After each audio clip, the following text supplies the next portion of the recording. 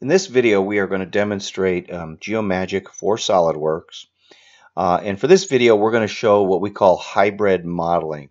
Now, we've done another video where we show kind of traditional modeling within Geomagic for Solidworks, where we bring in scan data and we cut sections and we build sketches and extrude and cut and do different things.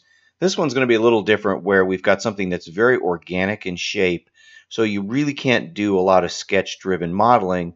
So we're going to do a command called AutoSurf, but then once we get that done, we will do some traditional modeling on it, more of your feature modeling or sketch modeling. So that's why we call it hybrid modeling. So to start with, Geomagic for SolidWorks is an add-on software product to SolidWorks.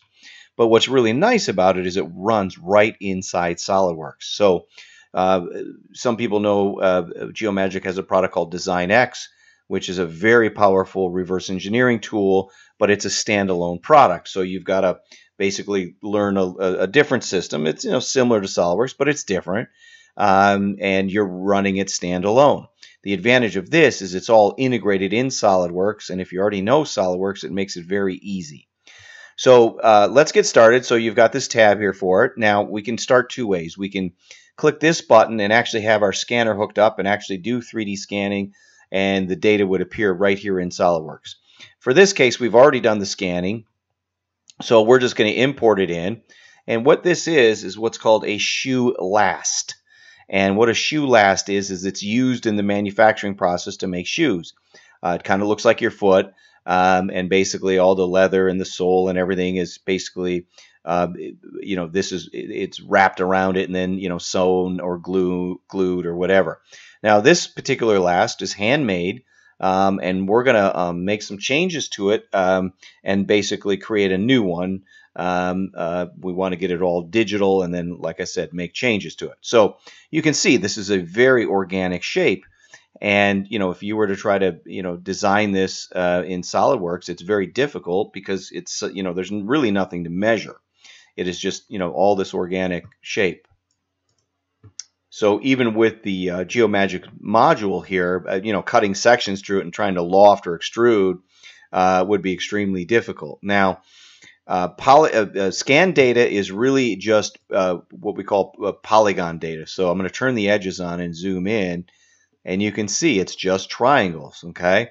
And depending on the scanner, or what density you're running at, you'll see, more or less. But it's a very dumb model. There's no intelligence to this. And normally when you load this into SolidWorks, you can't do anything with it. You can't cut sections through it. You can't measure it.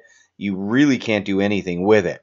With the Geomagic plugin, it allows us to do a lot with it. Okay, so the first thing we're going to do is we're going to run a command called AutoSurface. Now, before we do that, there are a bunch of mesh editing tools. This mesh came in, it's watertight, meaning there's no holes in it, and it's ready to go. But we could smooth it, we could repair it, we could fill holes, and we can do some tools. But in this case, we don't need them.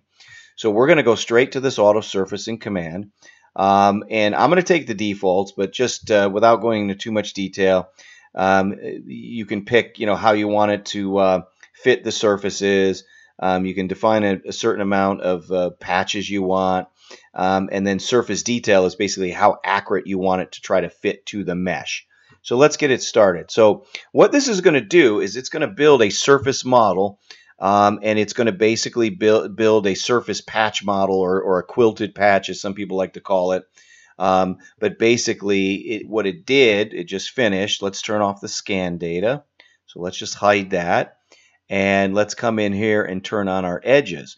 So this is a watertight, solid body that you see here. If it wasn't enclosed, it would be just a surface skin model. But since it's totally enclosed, it is a solid body. Now, it's not very editable unless we went back to the scan data and made changes to the scan data and then resurfaced it. But it is a solid body now. So the scan data was in a STL format or OBJ. Now, with this surface patch model, I can export this as an IGES, a step, a parasolid, which is typically what you need for manufacturing. So if I was done, I could now just simply export this and then have this thing CNC machine, or I could have an injection mold made if these were going to be made out of like plastic or something. Now, I want to go on and do some additional modeling, but again, this is what an auto surface model looks like, okay? Now, what we're going to do is bring our scan data back, and one of the things we can do in this Geomagic product is what's called an accuracy analyzer. What I want to do is I want to compare my scan data to that solid body we just built and see how accurate it is, okay? And it's going to give us this color-coded map, and if you look over here to the right, you can see the green is plus or minus 11 thousandths, and then if you were undersized, you'd see blue, and oversized red. Now, if you look at this, most of it is green, but you can actually see here we're seeing a little bit of blue, and that's because any real sharp corners, a surface model can't really create a sharp corner. So we're getting a little bit of undersizing, and we could go back and adjust that tolerance on that surface model if we want. But for our purposes, we look at this and we'll say, you know what, that's good enough. But we can use that to to check it to see if it's what we want. And again, if I turn off the scan data, you can see it tries to intelligently break up the surfaces at those sharp corners, but it's never going to be perfect. If you look at this, surfaces can't make a sharp corner. You have to break them. But overall, it does a pretty good job. So let's go ahead now, bring the scan data back, and let's hide that solid body. Because what I want to do next, and some of these commands we could do right on that solid body, but I actually want to show them on the scan data. So one of the beauties of this Geomagic for Solidworks is I can cut sections and do a lot of stuff right from the scan data. So what I want to do is I want to create a plane right here at this top, because that's pretty flat, so that'll allow me to do that. So what I'm going to do is I'm going to go into the reference plane command. I'm going to change my selection mode to, it's already set to lasso. And basically what I want to do is I want to just window in, basically just get some of this scan data, and you can see what it's done. It's highlighted in red what I've picked, and I can add or subtract to my selection if I want to add more or subtract. Let's add a little more back in. Okay, so normal stuff, but you can see what it's doing. It's going to average and fit a plane through that scan data. Okay, so you can see what it's done. It's basically fit a plane through there. And then I can use this plane to do different things. Cut sections and do different things. I can offset it, so just like you can normally in SolidWorks, I can offset down, because actually what I want to do is I want to cut down into the part here. So we'll just do an offset plane in this case, and let's turn off that top plane. So what I want to do now is I want to run a command called cross section, and I'm going to pick this plane. And you can see what it's doing. It's actually cutting a plane through the scan data and creating a sketch. So let's go ahead and take the default. And if we hide that plane, okay, you can see, let's hide the mesh. You can see this a little bit better. Okay, so it's built a what we call mesh, and you see here it shows up in the tree as a mesh sketch. So it's like a regular sketch in SolidWorks, but it's construction geometry. So it cuts it and just creates a polyline, and it turns it into construction geometry, as you see here. So if I edit this sketch, I can actually come in here, and what I'm going to do, normally I would maybe build some other geometry for it. In this case, I'm basically just going to turn off the construction designation, and that just turns it back into a polyline, and then I'm going to exit out. And let's bring back our actual CAD data. Okay, and what I'm going to do now is I'm going to use that section, and I'm going to go to a feature, because again it's just like a normal section, and I am going to basically extrude. Let's go in the other direction, and let's try a 1/2 inch. Because for my manufacturing process, I need, and I want to redesign this a little bit, I need this to be a little bit taller. Let's go 0.75. You can, basically do whatever you want. And we want to just merge the results. So basically, we're going to build more of a sketch-driven body, but we're going to tie it back into this surfaced, this auto surface model, so you can see what we get. So this is what we're talking about, kind of a hybrid model. So you can see we've added that extension to it, and it's all one body now. Okay. Now the next thing I want to do is I need a couple holes in the top here. So again, we go back to our sketch, and what we'll do is let's get to a top view. So we're looking at the top of it. Okay, and I want to put a couple holes in here. Okay, and at this point, again, I'm just sketching, so I can, let's make that a 1/4 inch, and let's put another hole here. Oops. And we'll also make that one a 1/4 inch. Okay, and I can move their location. Maybe, again, at this point, it's just your standard, SolidWorks commands. Let's make them 1.5 inches.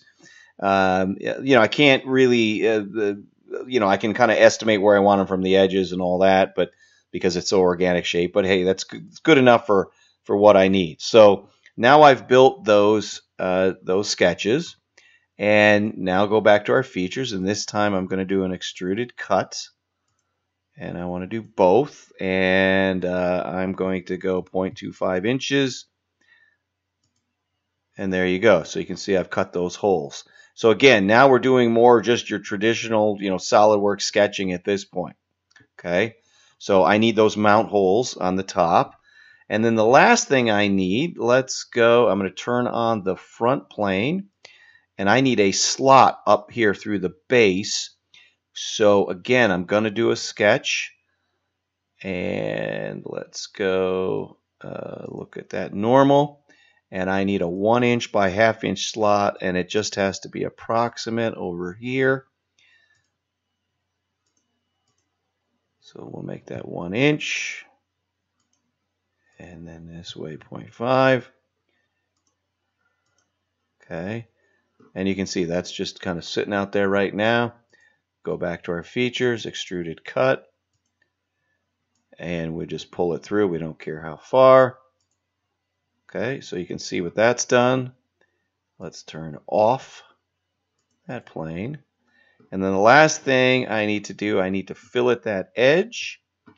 So we come in here and we just pick those edges, and you can see it. You just got to grab one of them on that surface. 0.1 is fine.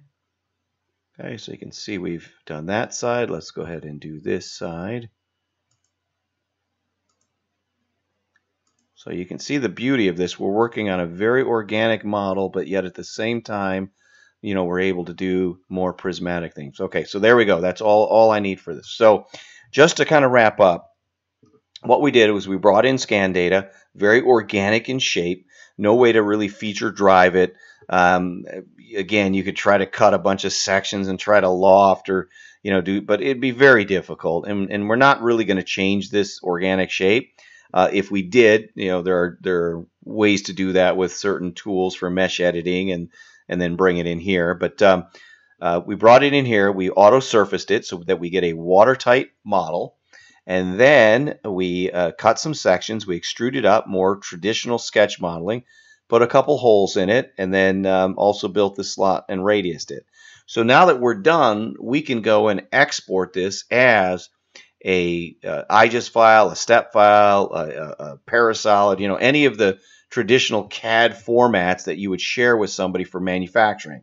So whether this is going to get CNC machined or 3D printed or injection molded, we can put it out in a CAD format that's usable. Okay, so again, it's a little bit of this organic modeling, and then some traditional modeling, and that's why we call it hybrid modeling. So just a quick overview of what hybrid modeling using the add-on product called Geomagic for SolidWorks.